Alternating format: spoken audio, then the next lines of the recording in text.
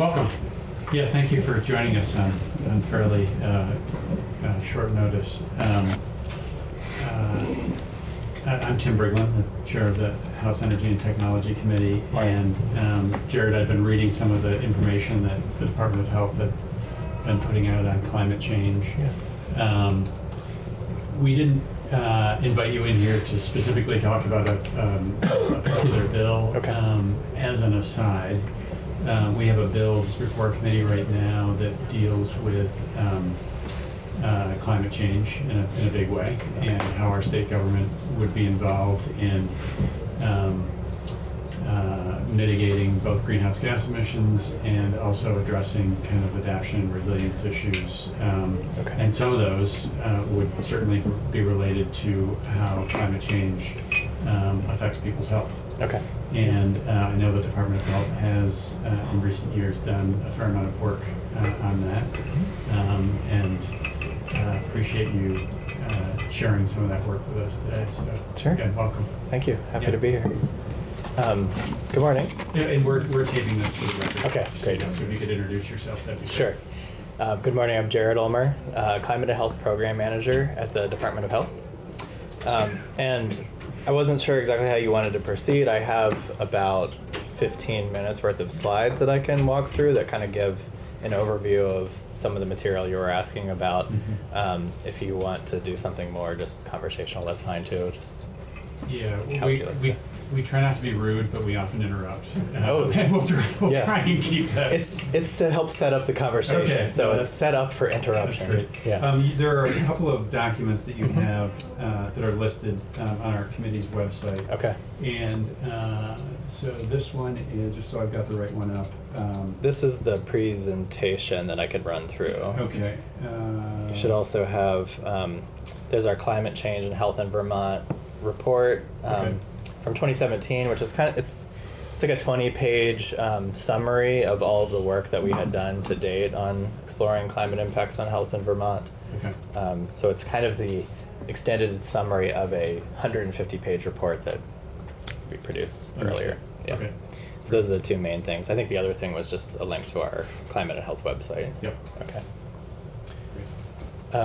Well, I can just start walking through this presentation, but feel free to interrupt and we can chat in more detail about any of these. I just want to kind of give you an overview of some of the different things that we work on through the Climate and Health Program, and just as a way of introduction, we were established in 2012 through a grant from the Centers for Disease Control.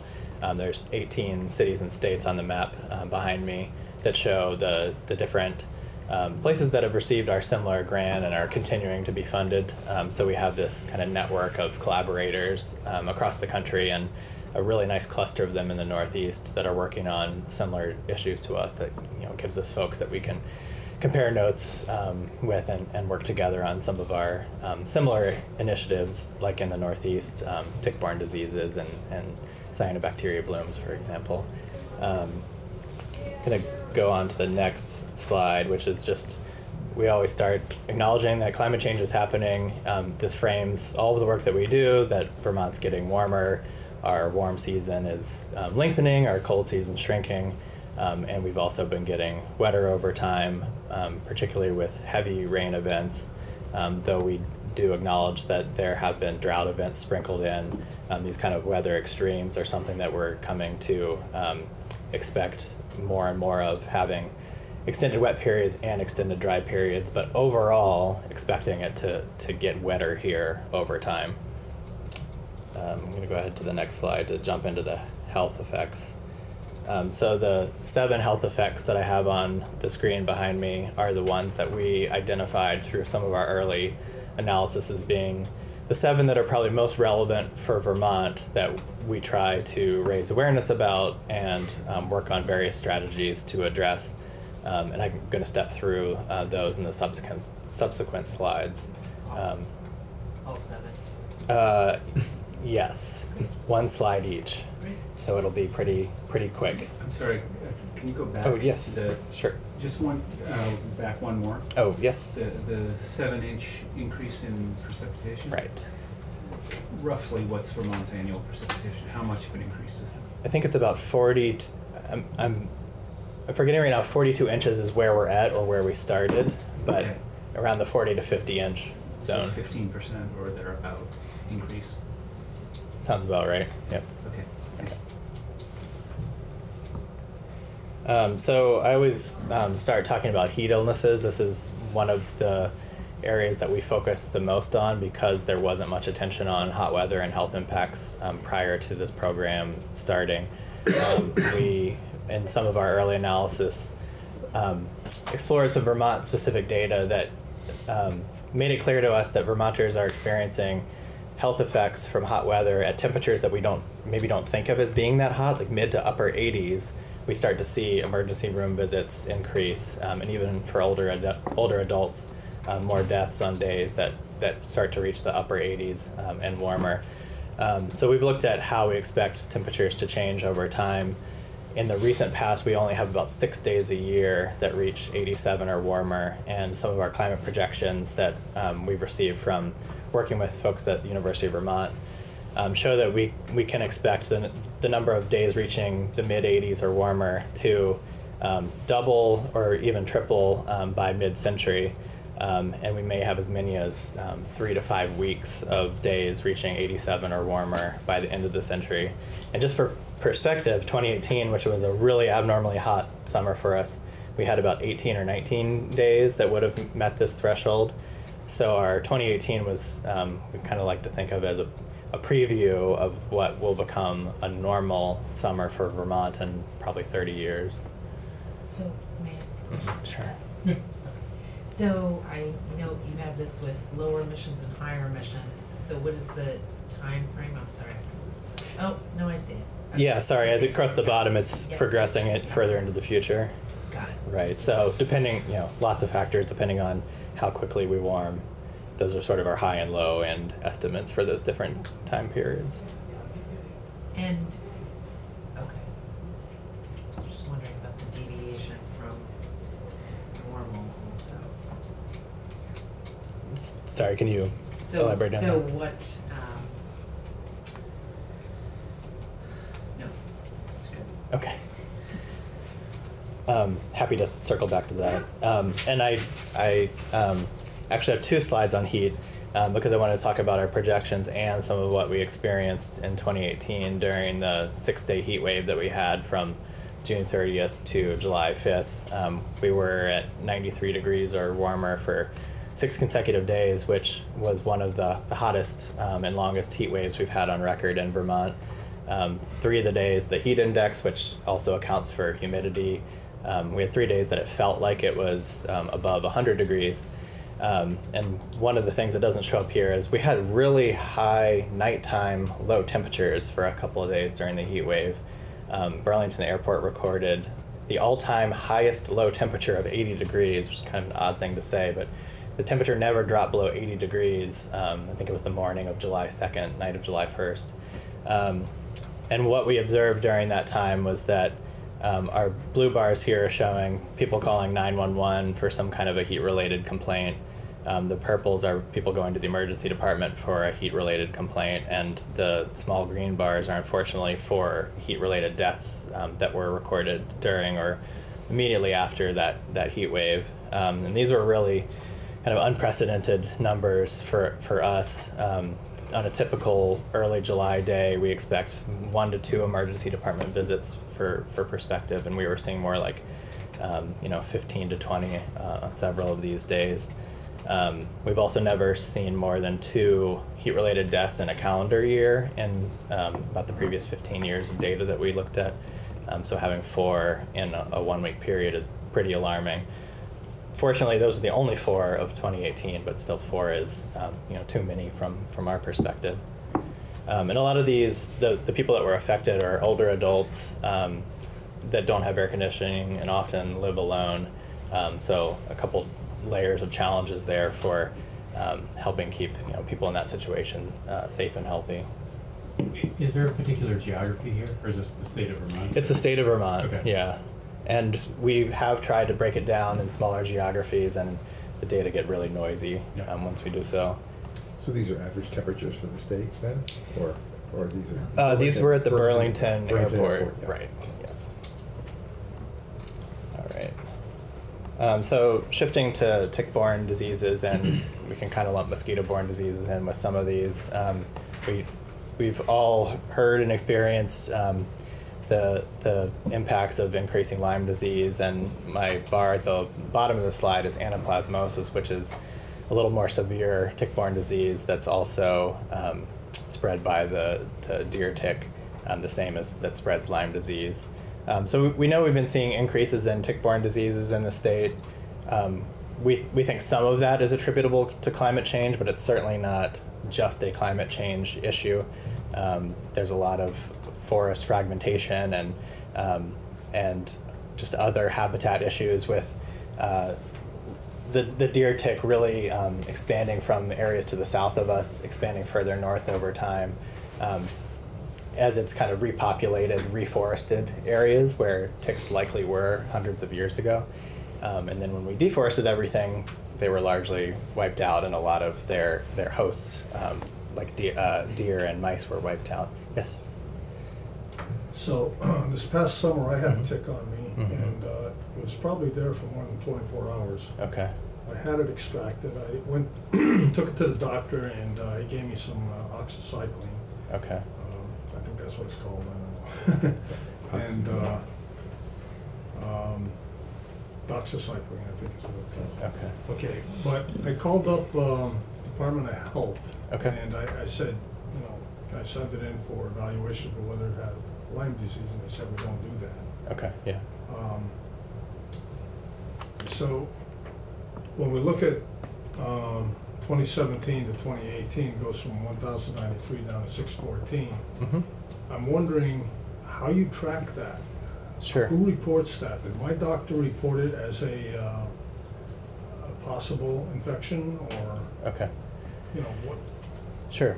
And I can speak a little bit about this. This is a protocol that our infectious disease folks handle, which is not something that I'm directly involved with. But as far as I understand, when a doctor diagnoses that you have contracted a tick-borne disease, which there are several different ways that they might assess that, they're actually required to report that case to the health department, and they get classified as probable or confirmed depending on the severity of the symptoms and the type of symptoms. So that's what's being shown here are cases that were reported by physicians as being probable or confirmed cases to the health department. So it's not tick bites, it's the actual correct. cases of diagnosed disease. That's correct, right.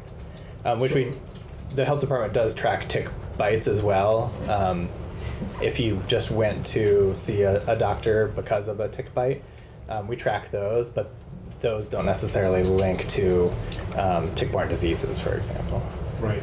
Are they required to report any tick bites? They're not. That's just something that we can pull out of what's called syndromic surveillance data that gives us kind of almost real-time information about why people are going to the hospital. It's kind of used to detect, give early detection of infectious diseases, or if there was bioterrorism or something like that. But we can use it for a lot of other things, like tracking tick bites. So I would postulate that the number of actual incidents of tick bites is much higher than 614. Oh, absolutely. Yes. No, you're absolutely right about that. These are just the subset of people that were symptomatic enough to go to the doctor and have it diagnosed. And even these, we think this is underreporting actual cases of Lyme disease, since some people end up being asymptomatic or just their symptoms aren't bad enough to seek treatment. So I think these are still underreporting. And you pointed out the drop to 614 in 2018, which is interesting. And we think this is climate related in the sense that 2018 was very hot and dry, which is not good, not a good environment for a tick to be in. Ticks like warm and moist, which is part of why we have the climate concern. The warmer and moister we are, that's better tick habitat for survival and reproduction and survival of the hosts that they depend on. But you cross this threshold of, you can get too warm for a tick, and you can definitely get too dry for a tick. And 2018 was a very dry and very hot year, so that's part of why we would attribute that drop in 2018. I was just going to ask about that. Do you have any notion of data from 2019 yet, or I don't. You don't? No, sorry. Because my just anecdotal experience around my house was that 2019 I saw a lot fewer ticks, and I think it was also quite dry. And Okay. So Yeah. maybe that's the reason why. Right. No, that could be. So did I hear you say that there were two big reasons? One is the climate change, increase in climate, but another is also when we are restoring habitats. Yeah, there's been sort of this natural, repopulation of the whole Northeast after, we cleared all the forests. Forests have started to come back, and so have the deer and lots of other critters. So the tick population was really kind of concentrated in southern New England when our forest cover was at its poorest. Which was when? 100 years ago. I'm just kind of guessing, but ever since then, the habitat has been much more conducive for ticks. So there's been sort of this natural expansion from southern New England that climate change helps speed to some extent by making places further and further north suitable for ticks. But I guess my point was some of that repopulation would have happened without climate change. It's probably happening faster and to just a greater, population extent because of climate change. And my other question is, I've had hunters reach out to me around ticks and moose. Okay. Seeing, some pretty, and I think I reached out to AHS, but is that something that is increasing? Ticks. Impacts on ticks on the deer. wildlife? I believe so, but that's not something that we directly track. I think actually ag is highly focused on. Yeah. Right. There are different types of ticks, and I understand That's right. that the ticks that affect moose herds is not the kind that carries Lyme disease, but Other bad things. Significant impact because of the number of bites. Sure. Right. The moose get. That's my understanding too. Can you speak to the geographic prevalence of ticks in Vermont? My sense was that, even as recent as 2, 3, 4, 5 years ago, I live in kind of central Vermont, and we've had plenty of ticks for years. Okay. But that and maybe this is a question for you, Mark, but as you get close to the Canadian border, you don't see them as much. And I don't know if you track kind of the geographic movement of the prevalence of, some of these infections and where they occur geographically in the state, and if you're seeing more prevalence in the Northeast Kingdom or Orleans, Franklin County relative to, they've probably been in Windsor and Windham County for years. Right. We have very good data on where people live that have acquired a tick-borne disease, and that data shows, and often that is where they acquired the disease. That data shows that the southern parts of the state, Bennington County has sort of been the hot spot for a number of years. You see more of Lyme disease and anaplasmosis and all of these in the southern parts of the state. But that has been shifting northwards, and I don't know enough about the details for central Vermont, but it's certainly there's been lots of tick-borne disease prevalent in central Vermont for years. It's still fairly rare that we see it in the Northeast. There have been cases of tick-borne diseases in the Northeast, and like I said, we can't, without a lot of investigation, we can't determine if they actually picked up that tick in the Northeast, or maybe they were down in Bennington and then went back up. So there's some limitations to how we can interpret that data, but we definitely see this gradient of more disease in the south and west, and kind of less as you move north and east. Is that still probably from the severity of our winters, the difference? I think it's a little bit, these might be related, but a little bit to do with the climate. And winter severity is a little tricky because ticks don't really mind being cold. They kind of go dormant as long as there's, usually as long as there's some snowpack, which is a year that, it'll be interesting to see how things go next year because we don't really have snowpack. basically go dormant underneath the snowpack, nestle down in some mulch litter, and they're fine. We've talked to researchers that collect ticks, put them in a freezer for later, extraction or whatever they do. Take them out, months later, put them on the counter, and they start walking around. So unfortunately, we've learned that cold really doesn't kill ticks. But cold has a big impact it has more of an impact probably on the deer, the rodents, the other animals that ticks depend on. So if deer have a really bad winter, that can affect the ticks. The bad winter won't really affect the ticks directly though. But I was also mentioning how the tick population's kind of radiated out from southern New England, so I think some of it is just sort of that natural expansion from the south is hitting the south part of the state first. How about mosquitoes? Mosquitoes have not been much of an issue. We haven't seen much mosquito-borne disease.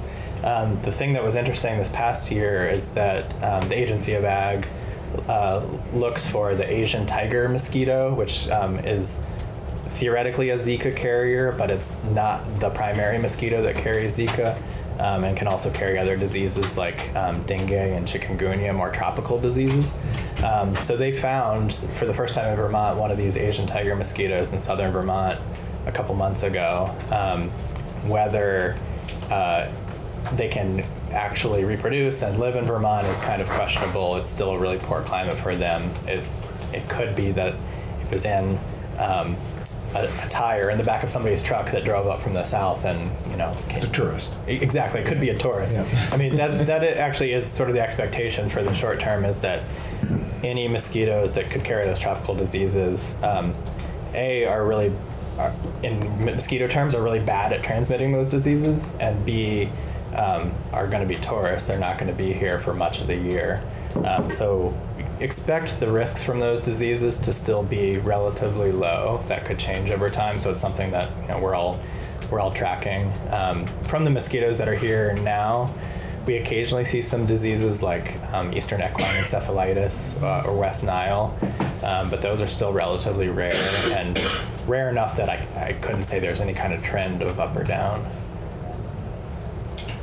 The fact that you found one tropical mosquito would probably indicate that there's a lot more that you're not detecting, because you're not going to find the only one that came to Vermont. Right. No, I suspect you're right.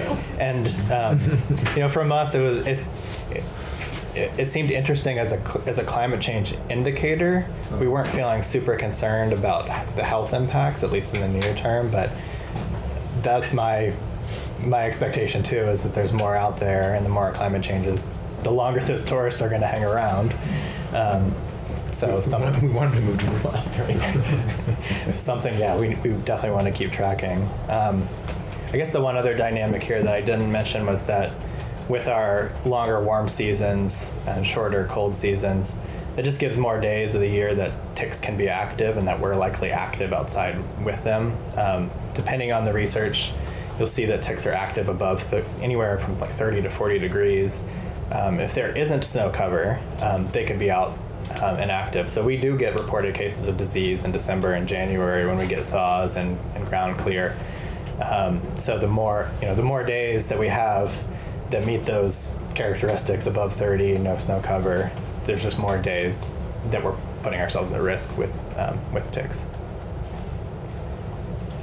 All right.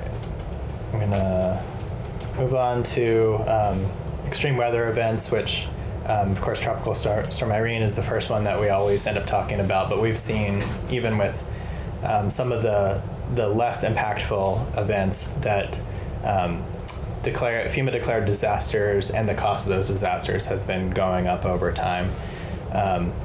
There's certainly lots of great work being done to try to make us better prepared for those flooding events and other storm events. One of the things that we like to call attention to are some of the lingering impacts from those events.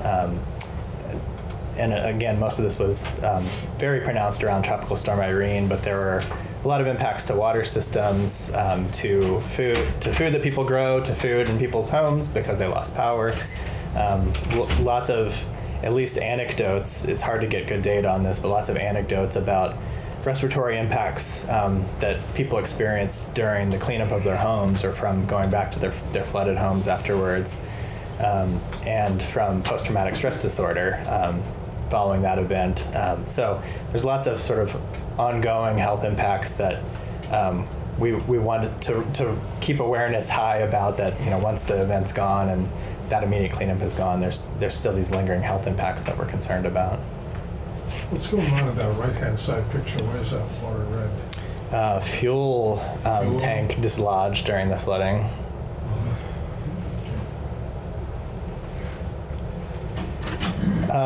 Related to that, we've looked at some data, some just drinking water data and recreational water data to see that it doesn't take flooding to experience water quality impacts. The bars here, there's a lot of data here, but basically the darker the bars, those are representing heavier rain events.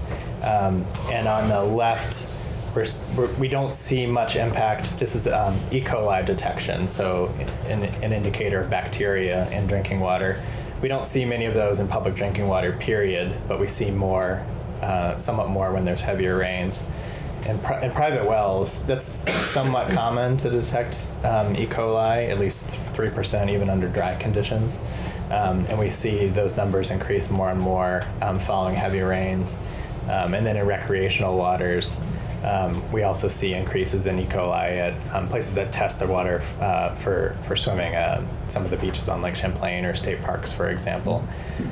So if the heavier rains are washing in runoff, carrying all kinds of, whatever it may be, that's leading to this water contamination. So our expectation of having more heavy rain events in the future leads to concern about more water contamination in the future.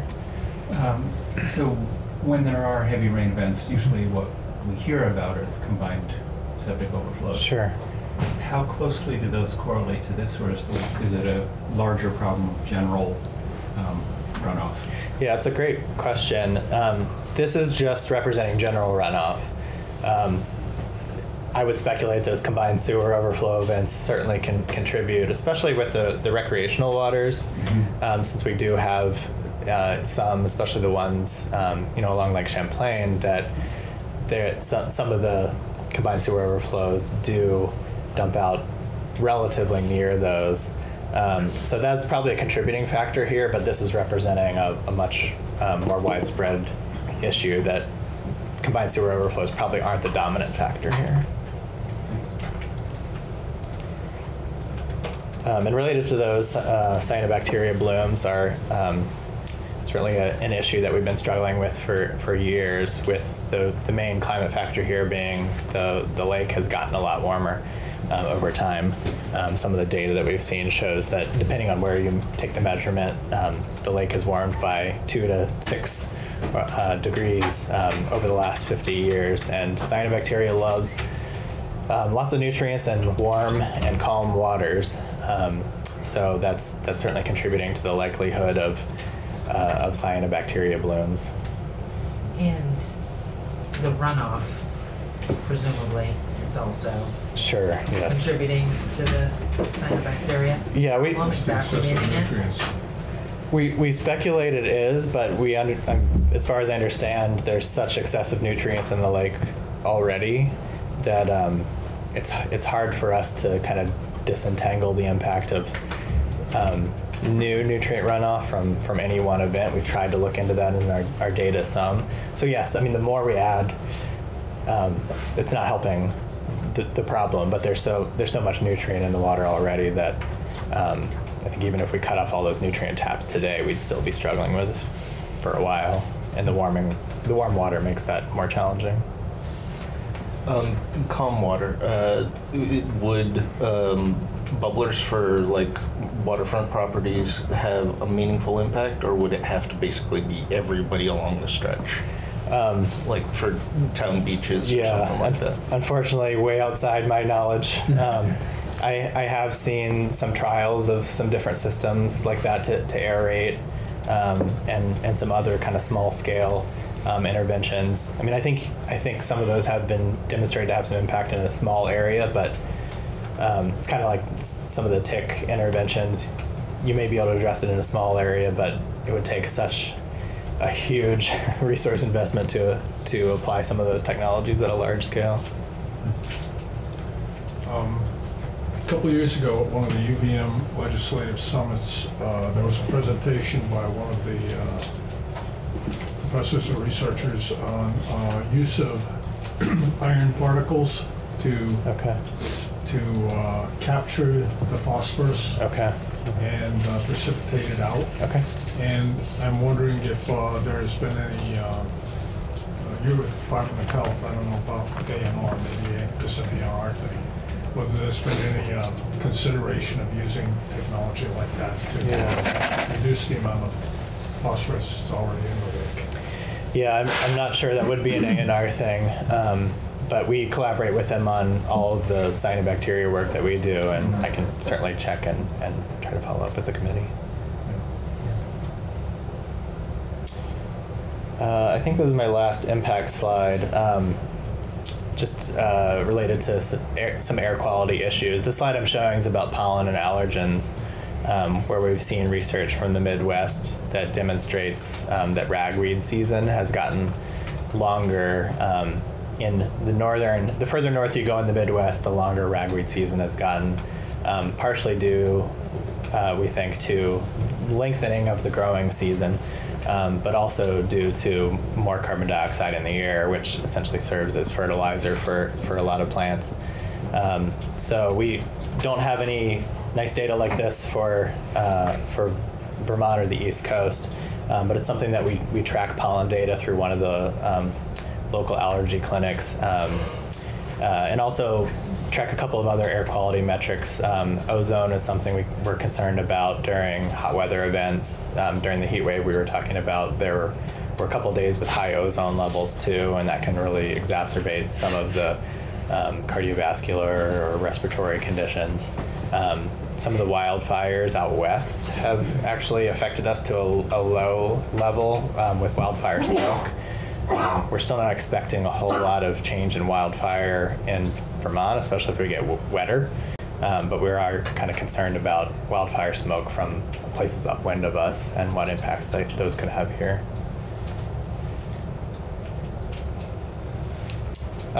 Just one slide to acknowledge that we're all affected by these climate impacts on health, but there's certain population groups that we tend to focus more on with our strategies and our outreach, people that we think are probably disproportionately affected by these impacts. And I've listed 3 categories here, and I can give some examples, but people who are exposed to climate effects. So with the heat illness example, outdoor workers tend to experience higher rates of heat illnesses. But also, as I mentioned, during the heat wave, older adults that don't have air conditioning, for example, in their homes, or anybody that doesn't have air conditioning in their home is going to be more exposed to the impact of that heat event. People with pre-existing health vulnerabilities, I mentioned older adults tend to be more susceptible to impacts of heat for biological reasons, as are children. But then even other people that don't fit in those age categories, if you have a heart condition or a lung condition, diabetes, there's several conditions or medications that you could be taking that can make you more vulnerable to impacts from heat. And people with limited adaptation resources. So if you don't have the social network or the transportation, local cooling center, whatever it may be to help you stay safe, that's going to put you at higher risk. So we kind of focus on especially where these risk factors overlap, and try to direct our strategies there. So as I was mentioning, older adults being highly vulnerable at home without air conditioning, especially those living alone. So that's something that we try to work with partners on. How do we address the heat conditions in the home, or help provide safety checks, or what can we do to help reduce risks for that really particularly vulnerable population? And the last thing that I wanted to mention, and I have one example to follow this, is we like to talk about how, we do a lot of work on addressing climate impacts on health, but we also want to talk about the potential health benefits of taking action to address climate change today. And we know that related to transportation strategies and housing strategies and other strategies, a lot of those strategies can also provide health benefits and address some of the health concerns in Vermont. I'm going to give a transportation example in just a second, but I wanted to also mention that we try to work a lot with the state weatherization program and raising awareness about not just the sort of thermal, hot-cold benefits of weatherizing homes, but there's often also improvements to ventilation that come with those weatherization services that improve indoor air quality, reduce moisture and mold. There's a lot of research that shows that having a more energy efficient home makes it cheaper, but that also leads to reduced stress and more money that can be spent on other things, including healthier foods or paying your doctor bills or whatever it may be. So there's sort of these indirect health benefits related to weatherizing homes. And there's a couple of neat pilot projects going on, not just with the health department, but with some other folks as well, that are trying to package weatherization and health services targeted to people that have chronic asthma or COPD or are at a high risk for falling or injury in their home or different things like that. I wanted to mention a transportation analysis that we just recently finished. We did a hypothetical of if we met the Comprehensive Energy Plan transportation goals by 2050, what kind of health impacts could we expect? And we came up with some pretty big numbers using something called the Integrated Transport and Health Impacts Model, which is a model developed by some researchers in England and then applied in a couple places in the US that look at how travel behaviors and transportation technologies, how changing those relate to changes in physical activity, safety, and air quality. And we found that meeting those Comprehensive Energy Plan goals could save 2,000 lives by 2050 and save $1.1 billion in terms of reduced healthcare costs and increased productivity, while also reducing greenhouse gas emissions from passenger vehicles by 38%. So we thought these were pretty big, exciting numbers. We dove into them in a little more detail to look at where those health benefits came from, and what was really striking was how much of that health benefit was coming from walking and biking. The gray bars up there are showing some of the air quality benefits from if we just electrified vehicles, and I know that's a big that's a big goal to meet. But if we just electrified vehicles, there would be some health benefits, and 50 lives saved is fantastic, and saving $10 million is great. But compared to some of the other strategies in the Comprehensive Energy Plan, the big challenge for us is getting people more physically active and reducing our burden of chronic disease in the state. So meeting some of those other goals that get people more physically active end up saving far more lives and money than just electrifying.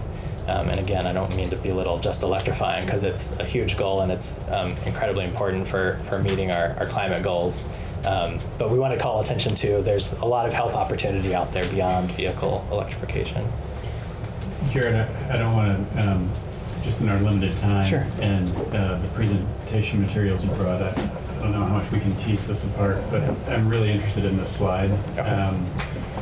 But I know there are different opportunities for people who want to walk to work or want to bike to work, who might live in a more suburban area Sure. of Vermont relative to, a couple of the towns that I represent are very rural. Right. And frankly, have an older population. Right. It might not be as easy for Sure. a 75-year-old to hop on a bike to ride to the grocery store. Absolutely. So just trying to tease apart a little bit where the obvious opportunities are. Okay. Yep. Relative to, certainly, as you pointed out, we want to get people into more fuel efficient or electrified vehicles, and that's critically important. Right. But some Vermonters are going to have more challenges in kind of accomplishing some of these things than other folks, whether it's because of age or because of geography. Yeah. And so I'm just kind of interested in teasing apart, is this kind of low-hanging fruit? Is this our kind of towns and our, more suburban areas, or are we anticipating that, this type of transition can work as easily for, people in Glover as in downtown Bennington? Right. No, it's a great question and very real challenges. I think one of the points that we want to make with this is that there is clearly no one-size-fits-all solution for everybody, and there may be communities that the walking and biking and transit strategies are clearly a better fit for and can be done more effectively at lower cost. And I think focusing on the low-hanging fruit first certainly makes sense. Whereas the electric vehicle strategies are going to work well in other communities. We also acknowledge that there's about 17,000 households in Vermont that don't have access to a vehicle. So trying to think about what strategies can we work on to help improve access for those folks. Affordability being a big challenge too with relying on a vehicle. I think the data I've seen shows that something like 25% of income in Vermont on average is spent on transportation. So addressing the affordability piece is obviously big too. But we try to work with our local health offices on a lot of local policies that help either get more walking and biking facilities in place or focus on land use planning to get more of the focused development we need to provide more low-hanging fruit for walking and biking. I know some of those are really long-term challenges, but things that we're focusing on. We also like to think about, even in the suburban or rural areas, often you're traveling to a place that you work in Montpelier, you work in Burlington, where there's a lot of opportunity to do, you might not commute to work on foot or by bus anytime soon, but there's a lot of other opportunity to walk or bike or use local bus service to get to shops and services. So, how to think beyond just commuting and think about the other, I think 80% of the trips we make are not commuting. Yeah. So how do we take advantage of those and think about more focused activity centers where some of these other modes can be viable? Yeah, just as an example of that, my hometown of Thetford has really expanded its park and ride in recent years, and a lot of folks in my town tend to commute towards kind of Hanover, White River Junction area. And so in the last 5 years, the town, from an energy standpoint, has made it easier for people to have a safe place to park, where there is scheduled bus service that picks people up and takes them, to that location every day. So that was pretty straightforward. And interestingly, not related to energy, but more health, we set up in town a place for people to park their car, not to commute with other people, but a nice level place near the river for people to park their car and ride their bike to work if they wanted to. And there's probably 10 cars in that parking lot every day where people put their bike on the rack, they drive over 4 hills to get there, and then work. But frankly, it wasn't energy related. It was more, health related. Yeah. So anyway. So thank you for this presentation. I thought it was really helpful. Some excellent demonstrations of the effects that we're seeing already. What I'm wondering about is, for instance, with ticks. Walking and biking is not protecting Vermonters from ticks. So I'm wondering if you can talk a little bit more about what your agency, what your department is doing right now to help Vermonters deal with the effects, the health effects of climate change. To cope with those. And I'd like to know if those are increasing strategies and programs, if they are static, Okay. and kind of how they're evaluated, Sure. and determine whether or not they're adequate or more needed. Okay, great question. It really depends by topic. I'll just give a couple of examples. Hot weather preparedness is the area that I would say we've been focusing most of our energy on the last couple of years. A lot of that's to do with there not being another clear leader on that topic right now in the state. So that's sort of the gap that we've chosen to fill, and and give you some examples of some of the things that we're working on. One is we don't have a dedicated emergency response plan for a hot weather event. So we're working on developing that now, in the unfortunate increasing likelihood that we do have a multi-day 100-plus heat event that is going to require more resources than we would typically have available to throw at something like that. Having an emergency plan in place is great, but it really depends on a lot of the strategies within that and that we work on in between emergencies.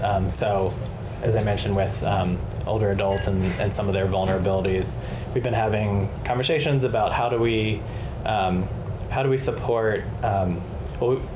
Let me start by saying community cooling centers are a great asset for some people if you can get to a place to stay cool, if your home has gotten intolerably warm. But that doesn't work for everybody.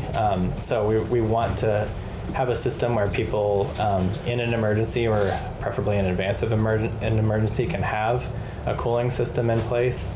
We have great structures in place in Vermont already for providing assistance with heating in the winters, but no parallel for the summer. So trying to figure out how a program like that could be operated and funded is something that we've been having conversations about. So not to be argumentative, but really to try and understand the scale of work that's going on in the time frame. So what does that mean, trying to figure out? It means finding the right partners that could potentially implement a program like that.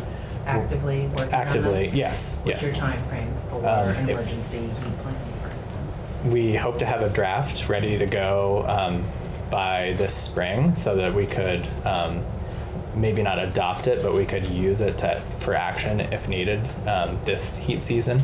That's our goal with a lot of these, is having at least a draft or some kind of a process in place that is probably going to need a lot of tweaking and revision, but that will have some mechanisms. Because we know this has been an issue in the heat wave. People call 211, say, my house is hot, I can't afford to cool it, what can you do? And they are amazingly creative and resourceful there and can come up with some ways to respond to a few of those, but there's no systematic way of doing that. So 211 is one of our partners that we're working with on this. The other folks in the Agency of Human Services that work more directly with older populations, for example. So these are very active conversations that we really hope and expect to see some results from in the next couple of months. And is 211 currently operating 24 hours a day, 365? I think they've gone back to that. I'm not actually positive. Okay. Thank you. Kind of a related question. Yeah. And my information here is probably 30 years out of date, and whether it's you or somebody else in the room. But in a former life, when at the federal level there was lots of negotiation on LIHEAP funding, Yes. it was generally the northern states partnering with the southern states for very different reasons on how to support low-income populations. Okay. Whether it was in the winter or whether it was helping people through kind of stressful heat times of the year, lower income folks who need help with air conditioning. Okay. To what extent do Vermonters who are vulnerable either for health issues or low income issues have access to LIHEAP funding for air conditioning, for electricity? I certainly know that we have that for heating and fuel oil. It's none right now. Okay. There are some states that have some programs that support either purchasing units or subsidizing some electricity costs to run the units. Yeah. Most of those are southern. There are a few northern state examples. New York has a program, but our program doesn't cover air conditioning at all. I was just going to say that in one of my former lives, I was the weatherization director in Burlington, and I think it was late 90s that there was a hot spell in the Northeast, and I don't know whether it was LIHEAP that paid for it, or weatherization, but there was an emergency air conditioning program that was implemented in August, and I remember thinking that it was, by the time, these things take time, but by the time we actually got the air conditioning installed, it was September, and it was not hot anymore. But so I don't think they ever did that again. It doesn't seem like a really easy response to hot weather, emergencies. Right. Okay. So, Northerners are generally less able to relate to heat than we are to cold. If we have a weather event where it's a week of 90-degree weather, is there a comparable cold temperature that we could kind of relate it to as far as the health risks to the population, expected people expiring, injuries, etc.? Would it be like a week of 20 below? Yeah, I think it's really hard to compare those. Okay. The exposures are so different. Obviously there are people that are going to be very affected. Homeless people that are going to be very affected during those cold temperatures. Most of us are going to be okay because we're going to run from heated place to heated place to heated place. Whereas that's not an option for a lot of Vermonters with the hot temperatures. So I think the exposure is very different and the health impacts are pretty different. I think the best thing I can say is that our data shows that when temperatures get to the mid to upper 80s, we start seeing this spike in emergency department visits. So I mentioned that 87-degree number earlier, which is a little arbitrary, but if you look at days that reach 87 or warmer, we see 8 times as many emergency department visits as below 87. So that's what we've kind of keyed in on is that point. And again, 87 is a little arbitrary, so that's why I say mid to upper 80s, that we start seeing clear health impacts in our data. We haven't done a similar analysis like that on cold days to see if there's a really clear gradient there. Okay. Well, Go ahead. Well, just great. The thing about cold is people keep their houses cool because they can't afford to heat them. So it's a chronic issue rather than an acute issue. That's a good point. Right. There are people that run out of fuel. Sure. Well, there's that. Right. There are acute issues. Yeah.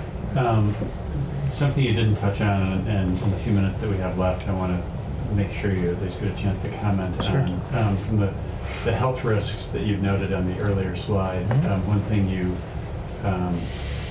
mentioned was mental health issues. Right. And I suspect there are a lot of things to kind of pull apart there that is affecting kind of the mental health crisis in the state. Climate change potentially being one of them. Right. To what extent have you been able to narrow in on, changes in, weather events have had an impact on mental health? Honestly, about Vermonters, we know almost nothing about the climate change connections to mental health. We've never found any good data out there to help us quantify or give us any kind of decent anecdotal data. We know from national data that there's a couple of connections there that we're concerned about. One being just the kind of stress and anxiety about the issue of climate change is clearly having mental health issues nationally and globally. Certainly anybody affected by these different health issues, there are mental health, at least secondary impacts associated with all of them that we have some concerns about. So we know that there are a couple of different pathways between climate change and mental health impacts that we have concerns about. We just don't know much about how those are actually affecting Vermonters, except for a few anecdotes we've had about, again, post-traumatic stress impacts after Tropical Storm Irene or some kind of one-offs like that we've heard about. but most of that's anecdotal, and we don't really have any great data source for learning more about climate impacts on mental health in Vermont right now.